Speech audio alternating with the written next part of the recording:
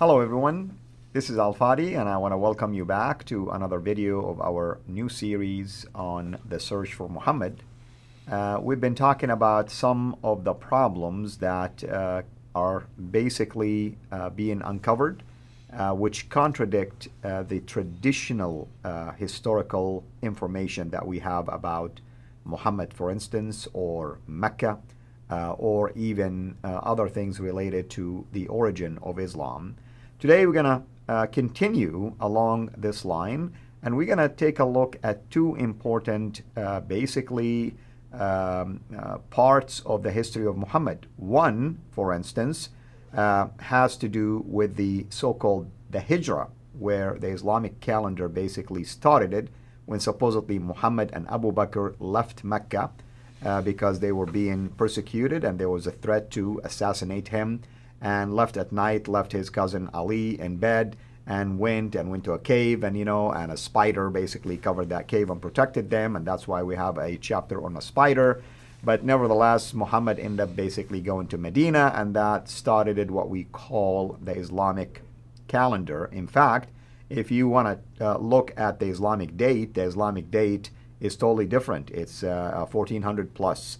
Why? Because that basically commemorate the date when Muhammad migrated from Mecca to Medina.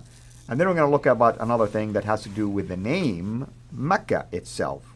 So I'm going to let, of course, no other than Dr. J. Smith to unpack these two problems for us. Dr. J, thank you again for being here with us. Well, it's good to be here. Thank you so much. What's going on with the Hijra and also Mecca? Okay, well, here we got, and this is fascinating because when we talk about the Hijra, we're talking about the Abbasid view of the Hijra versus what really did happen in 622.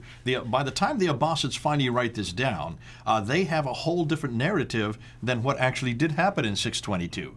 Now, you know what happened in 622. In 622 is when Heraclius, the Byzantine emperor, comes and destroys the Sassanians, who had been the oppressors of the Arabs, mostly all Christians, and of course, some of them are Persian, but they are mostly the Lakhmids and the Ghassanids. These are the people that were under the oppression of the Sassanids, and that's why when Heraclius destroys them, he destroys this oppression.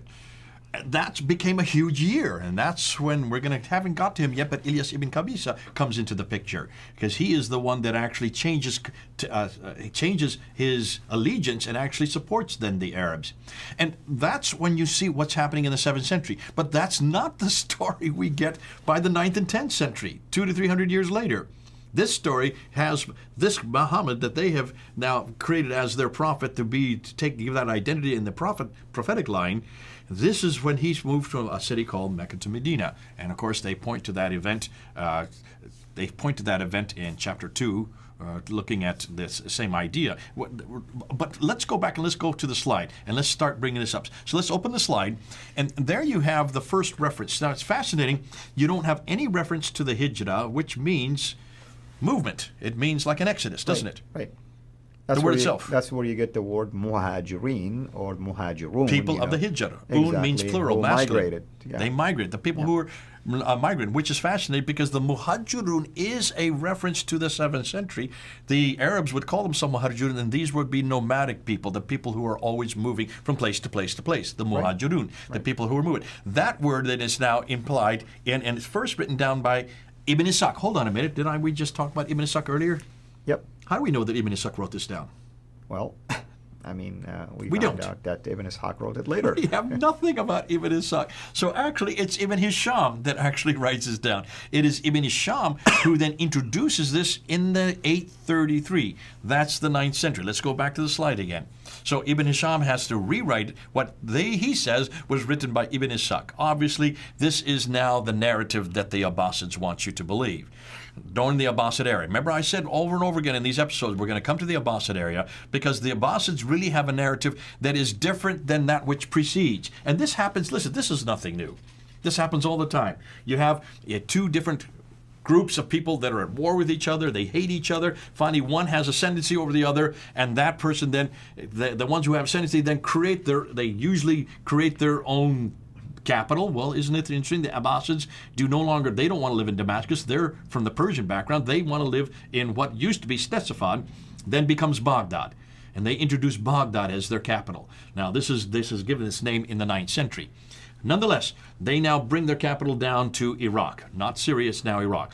But they absolutely hate everything that has happened because for 100 years they've been under the oppression of these Umayyads living up there in Damascus. So what did they do? Well, they eradicate, they destroy all the stories that aggrandize the Umayyads, and they introduce their own story. That's why Ibn Ishaq then starts to introduce their own prophet. And he's the one to first write that down, but we don't have Ibn Ishaq, we only have Ibn Hisham. Ibn Hisham finally writes the credentialized story, the narrative that has become the official narrative. Later on, another 40 years, then you get the traditions concerning the sayings of the prophet. 600,000 of these sayings are whittled down to 7,397. 98% are thrown out, only 2 are returned by al-Bukhari. What happened to those 98%? I would love to be able to read them because I think an awful lot of those 98% include all these original stories from the Umayyad period, which is really probably what say an awful lot about Ilyas ibn Qabisa. We're going to get to that when we get to Ibn Qabisa because al-Bukhari does mention him, though it's a deformation of his name. Let's get back now to the Hijra. Let's go back to the slide again. They're hated by the Abbasids. They eradicate the history of the Umayyads, and they include their own history, their own references to these battles. That's the battles you see al-Waqidi is introducing. Now, what's fascinating, they introduce a lot of their new stories surrounding their Prophet Muhammad, including this story of 622. Because they need this to give him a handle for himself in the 7th century. But instead of referring to the defeat of the Persians by the Byzantines, they don't want that part in there. What do? They create a new narrative around Muhammad of having him move from one city to the other instead. That fits now, suddenly, this character moving out. Murad was really good. Murad, the guy from Middle East, he speaks and he reads Arabic and Aramaic, and he's going back and he's saying, take a look, and you will see that when you look at all these traditions that are in the Quran, if you look at these traditions, have you noticed that they all take they take an awful lot of the same stories, the biblical prophets, and they apply it to Muhammad. So a lot of things that happened to him. There's an interesting one you're going to allude to right now, and I'll elaborate further when you mention it. Go ahead. Yes, about the entry, the triumphant entry of Muhammad into Medina. So who do you think that is actually modeled on? Well, of course, Jesus entered into Jerusalem, and I tell you why. It dawned on me when I realized that they were using basically palm, branches. Technically speaking, that's exactly what happened when Jesus entered into Jerusalem. So if you are trying to recreate in your prophet many of the things that have come from before, from the other prophets, and you want him to be the seal of the prophets, you want him to be the greatest of all prophets, don't you take these stories that you have borrowed already in the Quran, they're already in the Quran, and you then take the same stories and you aggrandize it and apply it to your own prophet, including this example of him coming into Jerusalem. Exactly. Much the same thing, these palm fronds. And they were singing, saying, Tala al-Badru alayna, meaning the moon has just appeared, or the light has just appeared, and they changed the name of the city from Yathrib to Medina. Al-Madina al-Munawwara, meaning the city of light. The city of light. There you go. So you can see there is a concerted effort. There is a concerted effort to get their own narrative. So the biography follows similar stories taken in the Bible of the biblical prophets and transfer them onto Muhammad, especially those of Moses, including the ones of his persecution, followed by an Exodus. There's the Exodus. They want the same thing that Moses had, and then entering Medina. In this case, they're now taking that what's happened to Jesus in Jerusalem.